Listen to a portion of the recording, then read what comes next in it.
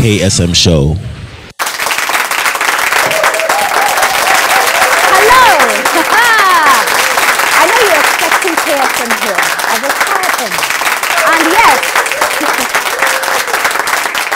in case you're wondering, I'm now the new host of the show. And I know Bolare is getting some palpitations right now. But it is fine. Just calm down. Sit back, watch the show, and enjoy. Before I go on to give you my take on some of the issues trending in Ghana, let's acknowledge our sponsors: eTransact, Data Bank, Irata Motors, Pulse Fitness, and Cactus Creek. Right, this week a lot has happened. The frozen referendum. People are taking the president to the cleaners for what they call a constitutional lynching. How is that possible? They said he's lynched the constitution. So let's take a break right now. When we come back, I'll tell you why I'm here today and why possibly the staff and management of EIB are right now getting a heart attack.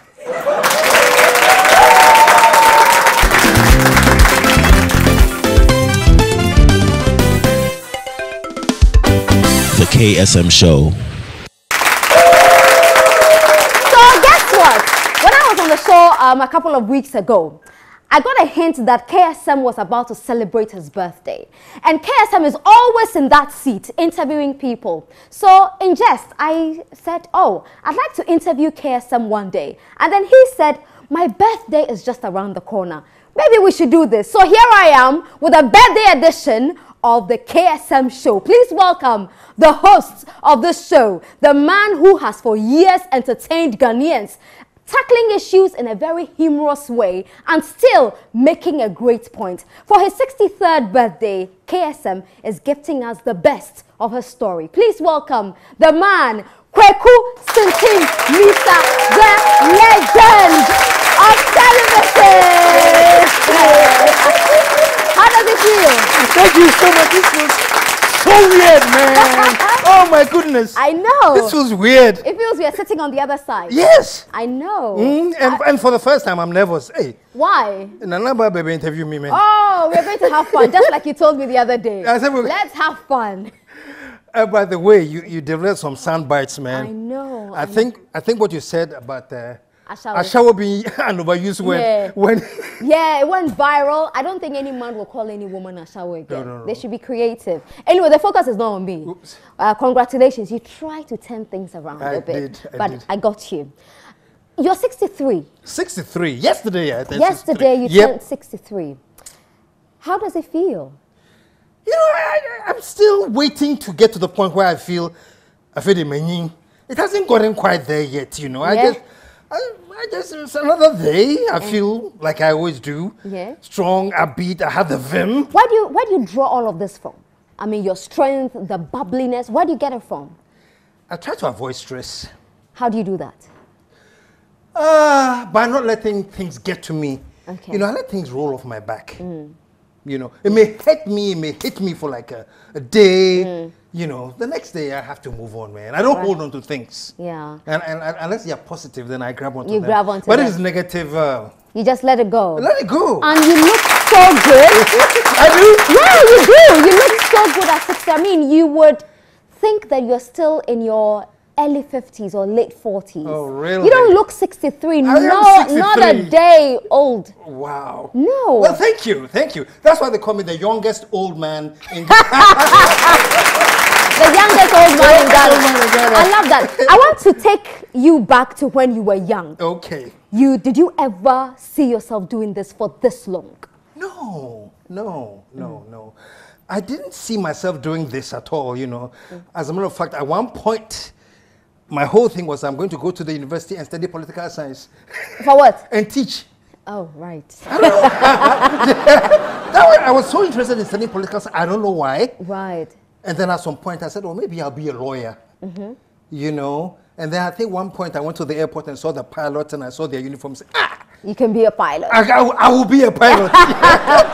And but this whole entertainment thing, I just sort of, it was inside me, but I didn't pay attention to it. Right. I remember when we were kids, for example, I'll go somewhere and hear a story, or they will tell me a story, and immediately they told me the story, I'll bring my friends around, you know, and cast them in the story. Right. Like, okay, you play Anansi, you play this, you play that, and then try and direct the story ahead.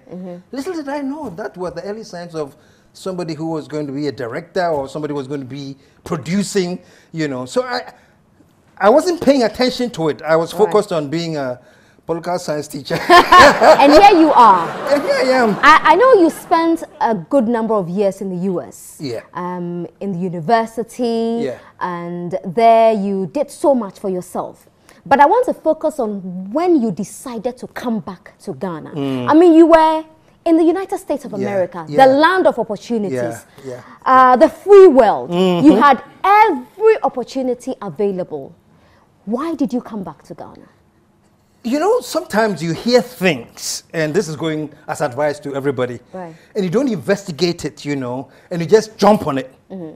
And I think at that time I had heard that the film industry in Ghana was like doing wonders. Okay. You know, and people are like, but KSM, you studied film and da, you know, go to Ghana now, the way the film, hey! So I was like, wow, you know, I can go to Ghana and really contribute to the film industry. And become a star. And so I wrote my first one was called The Wages of Sin. Right. I was in the US then, and I called my sister Enima to come to the US for us to make this film because I'm going back to Ghana, and this is how I'm going to launch myself back in Ghana with a film. So we actually did shoot The Wages of Sin in New York. Right. You know, and when I was coming to Ghana, I had that film under my belt, you know. We are getting into the film business in Ghana, you know. So I brought it to Ghana. It was released. It did quite well, as a matter of fact. That was back then when TV3 was Gamma. Right. It was released on Gamma. It did quite well and things, you know. But my point is, I just heard that the film industry was booming. It was ready for this great expansion. I didn't do any due diligence. So I just dove right into it. And then I realized... did you regret it? No, yeah, Puffy. But did you regret it? Did I regret it? Did you regret not, you know, being inquisitive enough to ask questions? Yeah. And I try not to think about it, you know, because I was making some amazing strides in the US, you know. I was actually cast in the series in the US called Law and Order. Yes, I'll come to that very soon. Yeah, I'll come to Law and Order. So I was making progress, you know. So sometimes I think I truncated it, you know, following this big dream of coming into the Ghana film industry. Maybe I could have stayed a little bit more longer and done a few more things. So yeah, sometimes I get that feeling that perhaps I truncated it. Sometimes I say, hey, you know, it hasn't been bad at all. You're huge. It hasn't been bad at all. I mean, you're huge in Ghana. I am? Yeah, of course you are. You don't know? No. Really? No, I don't. You don't pay attention to that? No, I don't. Why? I remember initially it felt like, oh, wow. Yeah. You know, hey, it's like, hey, people do know you, you know. So it was an exciting feeling. But now, I don't know whether it's been so long. I don't feel it. Yeah, you're used to it. I'm used to it, You've become immune to it. I am, totally. Okay, let's go back to Law and Order. Yeah. I mean, you were in that series. You were doing so well. You said that you felt you truncated the process at the time. Yeah. Now, I want us to talk about Law and Order and look at the Ghana film industry as it is now. Some say that the industry is no longer there, it's dead. There are others who claim that, well, we can still resuscitate the film industry.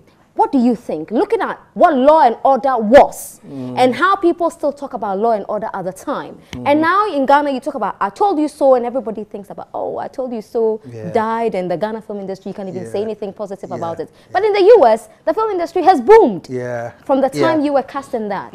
What do you think is the problem? Since you've had the best of both worlds, what exactly is the problem with the film industry? I always tell people this, that you may have the abe, you have the onions, you have the meat, you have everything, you have all the ingredients to make abenkwai. Right. You know. But the ingredients, they are separately, doesn't make it abenkwai. Yes, I have abe, I have the onion, I have the pepper, I have the so whatever. They are the ingredients. But then you mix them into a fine recipe, you get abenkwai. And this is what I tell Ghanaians all the time, and they don't agree with me most of the time, that we have those little ingredients that could make up a good film industry. you know, but they're still separate. We have some good directors, we have some amazing cameramen, fantastic DOPs, you know, and we have all those, you know, but it's not an industry yet. We have the ingredients, yes, that can make it quite a very interesting, compelling and competitive industry, but we're not there yet. Right. But we are celebrating those little ingredients as the recipe. Okay, so who's responsible for the recipe? Who's responsible? Well, it's us, the practitioners. Okay, so why hasn't it happened? Why haven't we got a very vibrant industry? Well, the first thing that goes against us is the market. Right. You know, we don't have such a huge, thriving market for a system like that to thrive in. You know, so that's the first. Is that the advantage Nigeria has? Oh yes, Nigeria has a market. Throw in one, and it will go and circulate and make so much money. We don't have that in Ghana. You can do a movie and do a premiere in Accra, and then you realize in Ghana everything is about the premiere. Yes. But no, you premiere the movie to actually show and exhibit. That's where the money is. You don't waste all the time just so you can premiere. You know, so we never really got to that part yet. You know, so I think that's one of the things. We don't have the market that can support. Some have blamed government. The government for the woes of the industry. Here's the thing, you know, they'll put people in charge of film or in the industry who don't understand the business of the industry. And what they think is that, oh, let's do this, and that doesn't make the industry. You need to have people who understand the workings of industry. You know what I'm saying? Yeah. What makes a film work? And people say, the government is not giving us money, which is true to some extent. But you can give somebody 1 million Ghana cedis to do a movie and they'll just waste it. Because it's not just the money. Right. It's the ability to develop the content that is captivating. Okay. You know, the content that will draw the people to come and watch it.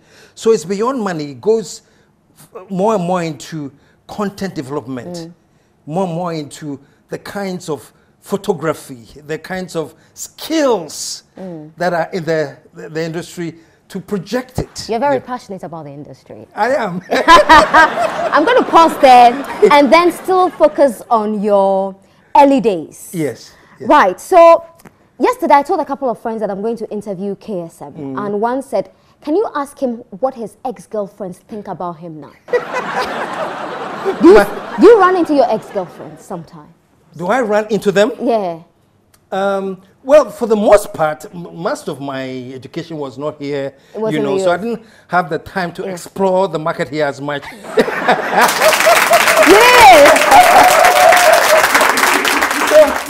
Anybody now? Even when you came back? When I came back, well, I met a few, you know, I ran into a few people, but they didn't get to the level that they can now call themselves ex. Oh. You know. Why? What truncated the process? What happened? What were you looking for? What was I looking for? Yeah. Well, at the time I came to Ghana, I was really focusing on how I can launch my Wages of Sin film and make it big, and you know. So I wasn't paying too much attention to the female department. If I may call it that.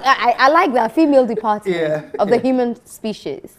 I love that. Yeah. Okay, and so you came to Ghana. At some point, you got yourself a radio show. Yes. Okay. Yes. Let's focus on that radio show. What inspired you? I came back to Ghana very fired up, you know, the returnee. If America, bah! That reminds me of the saga of the returnee. That's right. Yes. That's right.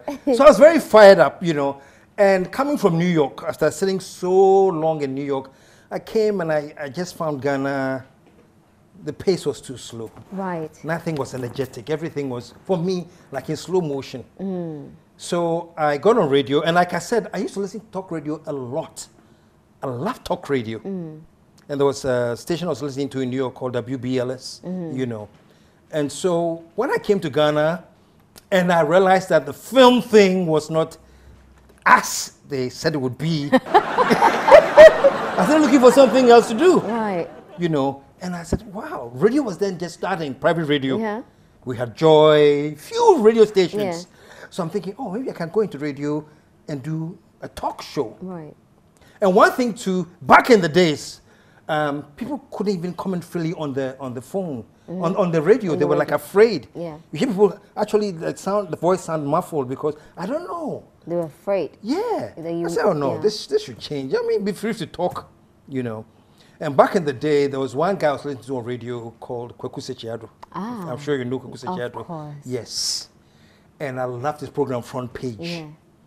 So I was listening to the Front Page one day and I said, I could do something like this. Right. Yeah. So I decided I'll be on radio. So I wrote this quick proposal on a program called Talk Shop, and I took it to the then Vibe FM. Yes. And had an interview with the manager, and he asked me, and he told me later there was one thing I said at the interview that made me get the job. I told him that there's nothing like a dull topic. There can only be a dull presenter. Absolutely. Yeah. Absolutely. And he just fell in love with that, and I got a job. And you started that show. And you started it. So I started Talk Shop, and it was known as the most controversial thing. Absolutely, because Yeah. I'm coming to the controversies. Yeah, yeah. Which of them shocked you the most? Taking on pastors. Sasa Bonsam. Yes. Antichrist. Antichrist. Yeah? Yeah, oh, I took them on like there's no tomorrow. And it had never been done ever in Yeah. Ghana. Yeah. To be on radio and talk about pastors negatively, the way I was. Well, not pastors, but some pastors. Yeah. You know, I went to church back in the day. I followed my sister to church in some Assemblies of God thing. And I remember the pastor, when he came to the offering, said, some people are giving, back in the day, were old currency. Some people are giving 100,000. Now, some people too are giving 20 cedis. And you think God will bless you all the same? Oh my God. So I said, no, this is wrong. When did we start auctioning blessings in church? So that's what I took on air and just went off like crazy. Yeah. And, but you know something? Back in the day, when I took on the pastors and I opened the phone lines, 99.9% will call me and lambast me. Who do you think you are? Ba ba ba ba ba ba ba ba ba ba. You know? Today, when I'm listening to talk radio and somebody is taking on pastors, 99% of the call to support.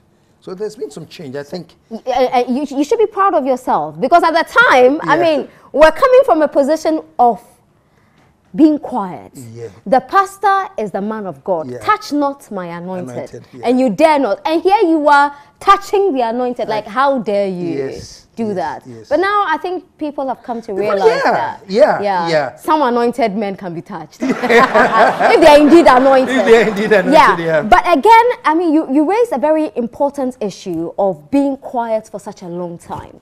And then finally people are talking. Do you think that the church has done this nation any good? I think one of the biggest problems we have is generally religion. The church is possibly one of the most dynamic forces for positive change, if it went the right way. But it isn't. The church, unfortunately for me, has now become an escape for people. You know, not to do the right thing, but to be comfortable about doing nothing. Yeah. And I think the church has a lot to do with where our state of mind is now as a nation, you know. There's no urgency. What really kills me, and we're going to be having an election, and here is soon. Really? Yeah. So let's not all go vote on what was the voting day? December 7th. Yeah, and let the electoral commission in heaven declare the winner. You know what I'm saying? I understand. We vote, we campaign, we support, and we go and vote for our candidates, and the winner wins. Oh, Nyame didn't see her. Who told you? Yenye didn't see her. Yeah. If you want to now go to God to say, God, whatever, fine. But we elected the person. The choice was ours. And Nyame is saying, we are not in a theocracy. Where is God picking our leaders? We are in a democracy. Right. You know. And this thing has seeped through everything. Everything is about Nyame. No. You know what I'm saying? Yeah. Somebody has a beautiful, this guy that I think was just 11 years old, sadly knocked down by this drunken driver. This was a potential human being, just 11. And I know the mother very well, so I went to the sermon, and the first thing I hear, the Lord gives and the Lord takes away. No. The Lord gave him some idiotic drunken driver, took his life. It wasn't the Lord. Why can't we get to the point where we start understanding that we don't blame everything on this Lord, this whole Lord phenomenon? You know, it's interesting you say that. I remember I interviewed the Archbishop of Canterbury, and he said to me that the problem is that when you go to a lot of African countries, people take out their common sense, put it under the doormat, and then walk into the church. Yeah.